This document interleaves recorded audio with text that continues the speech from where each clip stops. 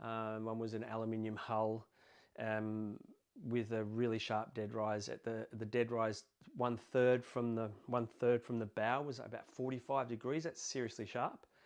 And then at the stern, it was 24 degrees, right? And I remember, you know, it was reasonably calm. We came to the bow wake of the ship, and my instinct was to, you know, just let the boat go up, the wave ahead of us, and pick up, come back, drop, pick up. So just rob the throttles a bit. So I went to adjust the throttles on that. But it's to my surprise, and I think the demo skipper is a bit of a show off. I've gone to rev back, and he's pushed my hand down. And we have got completely air, and this is a 27-foot boat. We've got complete air.